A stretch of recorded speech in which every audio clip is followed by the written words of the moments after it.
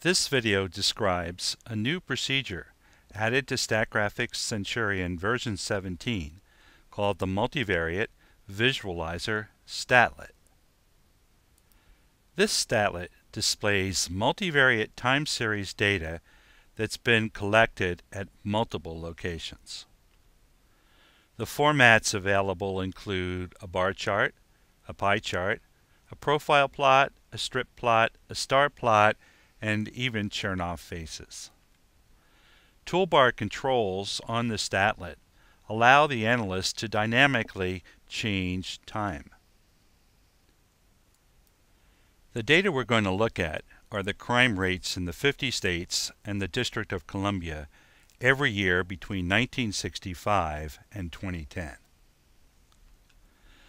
The rates measure crimes per 100,000 population and cover total crime rate, violent crime rate, aggravated assault, motor vehicle theft, and other categories. The data file we're going to look at is shipped with version 17 of Statgraphics. It's called crimerates.sgd. You see here that I've loaded it into the first data sheet in the Statgraphics data book. There's a column named State, which contains the name of each state, a column named Year that has the values between 1965 and 2010, and then separate columns for the population, the total crime rate, the violent crime rate, murder, and so forth. The Multivariate Visualizer is located on the Statgraphics menu under Statlet's Multivariate Dynamic Visualizer. It brings up a dialog box that requests the data columns that you wish to plot, how you want to slice them, and what column identifies the different groups. I've already created a number of different views that I'd like to show you.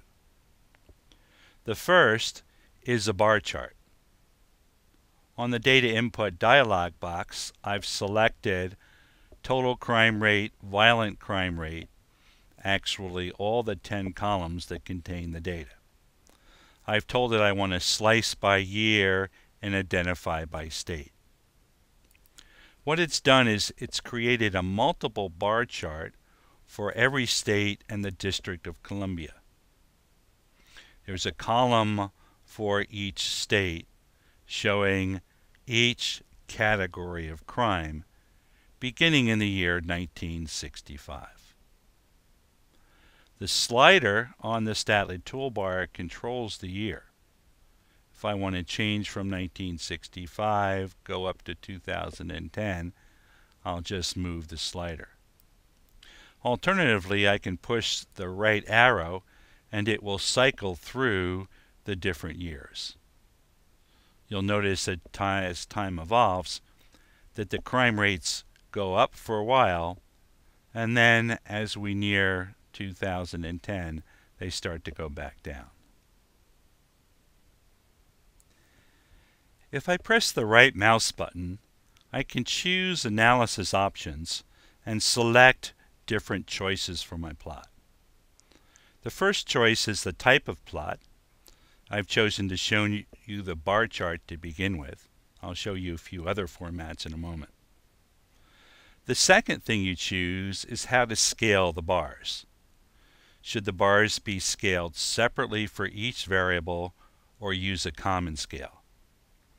If the variables differ a lot in magnitude, it's usually a good idea to scale the bars separately so that a bar will have 0 height at the minimum for a particular variable and maximum height at the maximum for that variable.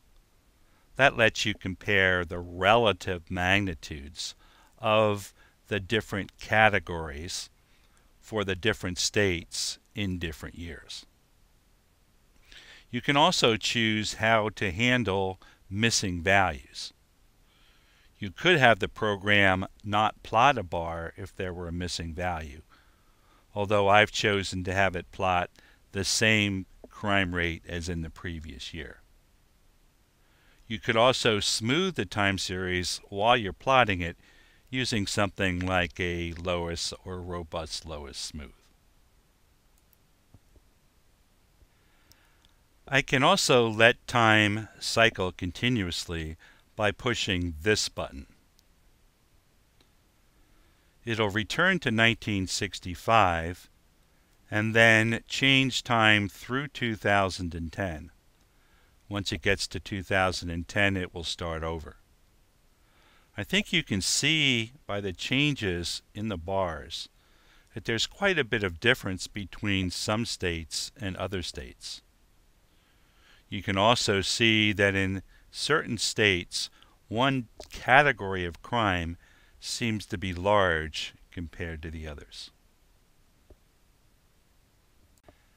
Now I'll show you a second example using a different format. I've saved a view here using the pie chart format. In this plot, I've plotted just two columns, the violent crime rate and the property crime rate. These two variables sum to give the total rate.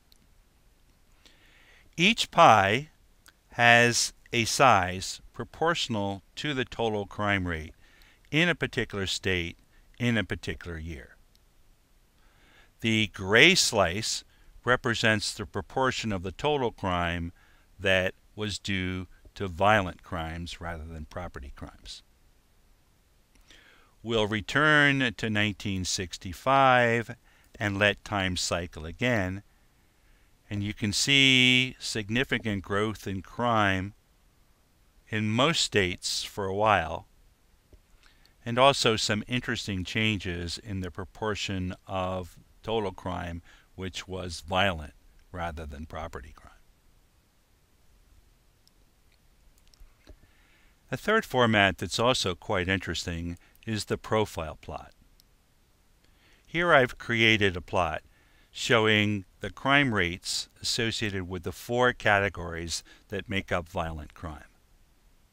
If you look at a particular state like California, I've connected 4 points: the murder rate, the forcible rape rate, the robbery rate, and the aggravated assault rate.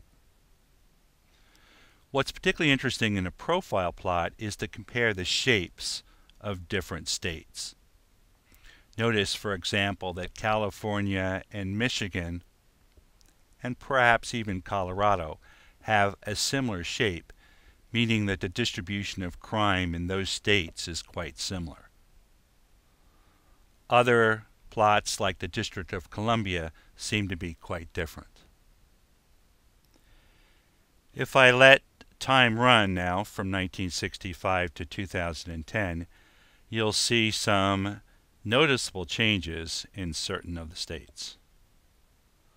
Watch, for example, the District of Columbia, Alaska, Delaware, and you'll see some dramatic changes over time. An interesting modification of the bar chart is the strip plot. The strip plot draws colored strips and then points that would have corresponded to the heights of the bars in the bar chart. If you let time evolve here, you can see the points go up and down as the level of crime changes. Seems to be an interesting way to look at the data. Another way to look at the same data is to create what's called a star plot. A star plot is a glyph that draws a polygon such that the distance out to each vertex of the polygon represents one of the variables you're trying to plot. It's another display in which shape is quite important. As you change time here, you can see similar shapes in similar states, meaning that crime was quite similar in those states.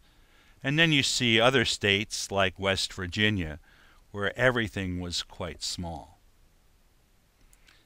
As time evolves, you can watch the change in the shapes of the star plots and get an idea of where crime was growing, where it was going down, and again, pick out states that were similar to each other in a particular year.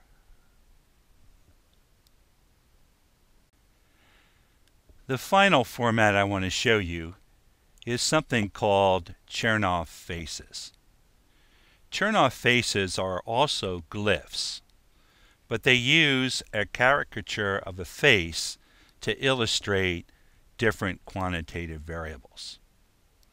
For example, with the Chernoff face, you might use the curvature of the mouth to represent one variable, the length of the nose to represent another, the size of the eyes to represent another, and so forth.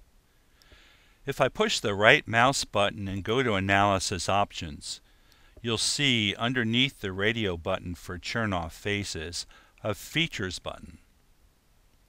The Features button is where I go to assign a particular variable to a particular feature of the face. Right now, I've set the eccentricity of the upper face to be proportional to the violent crime rate. So a large upper face would correspond to high violent crime. The eccentricity of the lower face is related to the property crime rate. I've set the curvature of the mouth to represent total crime, and I've reversed it, meaning that it will frown when total crime is high, and it will smile when total crime is low.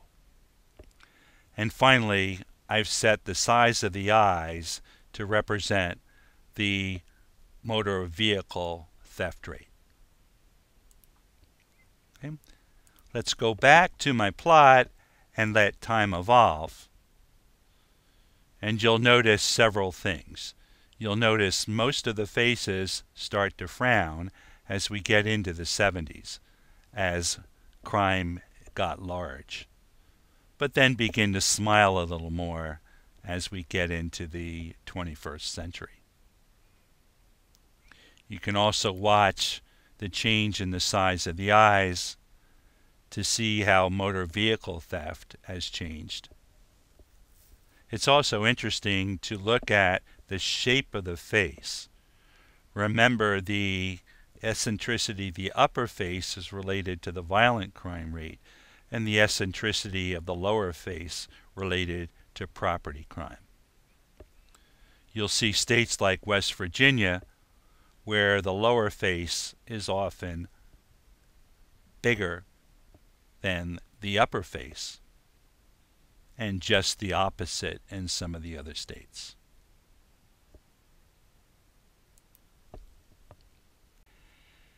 The use of dynamic graphics lets you see changes over time that would be very difficult to see in a static display.